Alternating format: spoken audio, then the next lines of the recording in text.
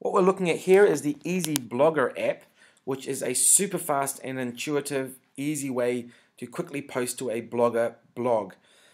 There is also another version called Easy Blog, which works with WordPress. So what we're looking at here, each of these people, this is my family, and I'm actually using it to be able to post to our family blog. So we are all basically sharing into the same blog, and if we have a look behind the scenes here, we can see that.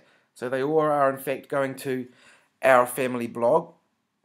They could also be linked to separate Blogger blogs, but they do all have to be inside the same Google account. You cannot link to multiple Google accounts from here, I'm afraid.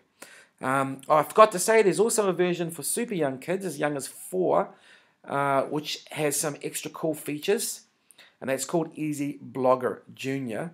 So let's just have a quick look at how you would make a post. So I'm going to start off, I tap me, I want to put up a video, and I'm going to choose the video, and I'm going to, whoops, wrote the wrong button, videos, this one here, and I'm going to use that video, and that's now, let's have a quick look here. The making.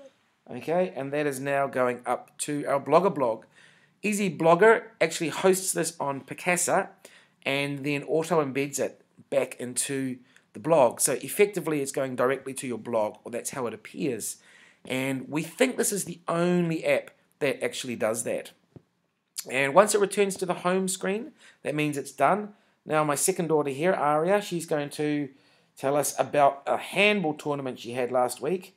And so there she is in her handball tournament, where she did very well. And she wants to explain to Grandma and Granddad what she's doing here.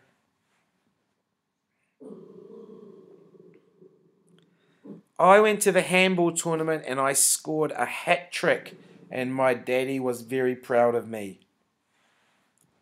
That's now been converted into a video file, as we can see here.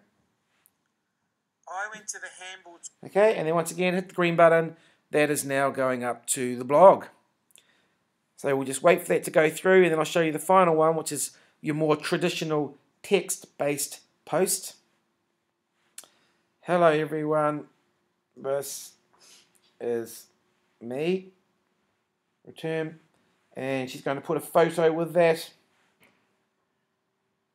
Where is she? Here she is. Actually, this is me with Dad. And then publish, and that's now going up to the blog, and it will be recorded under her name. So once this one has finished uploading, we'll just have a quick look at the actual Blogger blog to show you what that would look like. There we go. So here is the Blogger blog, and I will just refresh that one so those posts will show. So there we go. Here is the post that was just made, the last one with the text-based one. And if we go back,